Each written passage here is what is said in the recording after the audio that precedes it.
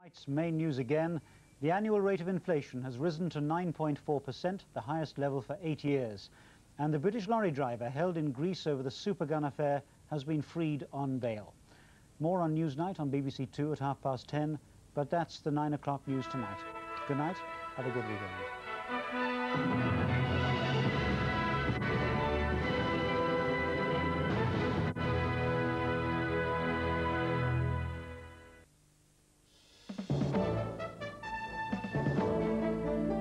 Newsroom South East, the main stories this evening. Police in Kent are warning parents to be extra careful after reports of bogus social workers visiting a home in Gillingham. A well-dressed man and woman claiming to be from a child abuse centre called at the house yesterday. When challenged, they left in a battered white estate car with a distinctive yellow wing. Police say there could be links with similar cases in the north of England. I hope that people will be aware that there are people like this going around, and naturally, if they do get people knocking on their doors, if they are not happy, to call the police. More than 300 staff at the Natural History Museum in South Kensington have been staging a 24-hour strike. It's in protest at plans to cut 100 jobs as part of an economy drive.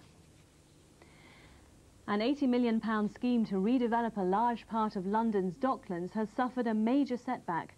Stanhope Properties has become the second major developer this year to pull out of a scheme for a business park and shopping centre at the disused Royal Docks. It says the project is not financially viable. 3 men who carried out an armed raid to finance a series of property deals have been jailed for a total of 56 years at the Old Bailey. Hartgill MacLeod was jailed for 21 years and Dennis Ellington and Louis Miles were each sentenced to 18 and 17 years. The court heard the men from South Harrow had hijacked a security van in Wembley carrying £720,000. They were arrested following a high-speed chase involving flying squad officers. A man training for the priesthood is staging a 3-day rooftop demonstration on a Hertfordshire church. Andrew Downs is on the roof of St Thomas's Church at Norththorne near Potters Bar to raise money for underprivileged children. And that's it. Here's Ian McCaskill with the weather. Hello, plenty of fine weather in Britain over the weekend and over Europe. Having said that, there will be showers in places anywhere from East Anglia through to Malta and over the plain in Spain, but plenty of sunshine as well. Fine over most of Scandinavia, fine, a lot better than it's been over the Algarve and southern parts of Spain, and fine through much of Italy and Greece as well. And 25, may I remind you, is 77 degrees Fahrenheit. Wind's pretty light too, so the ferry crossings should be like the proverbial mill pond. The satellite picture does show rather a lot of cloud, but watch that stuff move away towards Malta, and watch this front try very hard to push in towards the British Isles, but it's not managing it. There is a swirl of low-pressure cloud over the North Sea, giving showers today in many eastern districts. That's filling slowly and moving away eastwards and taking the showers off into central parts of Europe over the weekend.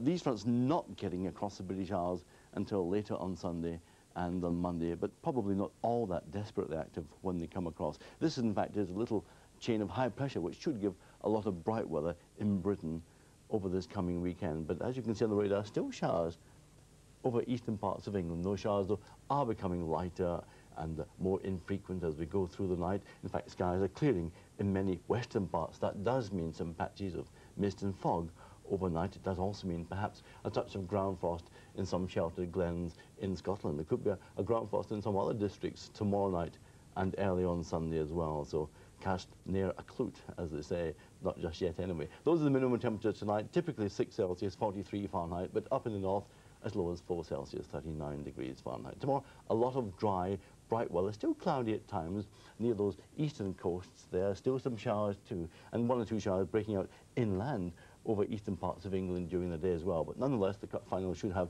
essentially fine weather, and the cup final in Scotland, a glorious day up there with a good deal of sunshine. Winds pretty light everywhere, but still coming in off the cold North Sea onto that eastern coast. So eastern coasts aren't going to be very warm again, but possibly a little bit warmer than today. Winds very light indeed.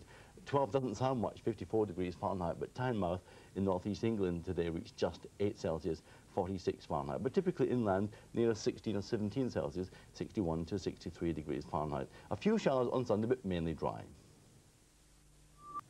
On BBC2 now, Arena celebrates Le Paris Black, paying tribute to black culture and its lasting contribution to the life of a great city. Here on One in 50 minutes, we're going to allow ourselves to get just a little bit excited about that old cup final magic. First, we welcome the return of those detectives, Pearl and Finn, in a new series taking us south of the border. Saturday on One, and at 10 to 6, romance is in the air with the Flying Doctors. Then... If you were born with the sign of opportunity, Les Dawson be in your house in conjunction with 7 acts new to television. Goldfish is dead. In 3 Up, 2 Down, Sam turns super sleuth as he tries to discover what Daphne is up to. Let me out of here! But investigations fall flat for Private Detective Paul in The Case of the Lost Love, the Perry Mason film at 7:55. At 9:50, a family feud in Casualty. I want you to see him, Dad. No. Yes. Just once, before he dies, I want all 3 of us to be together. The Road reaches Wembley at 10:40 and features highlights from the match of the day, the 1990 FA Cup final. Paramount City, a smile, a song, a couple of bouncers, a maraschino cherry, a fish supper for 2, and I hope you. At 20 past midnight, the late film is a tense psychological thriller.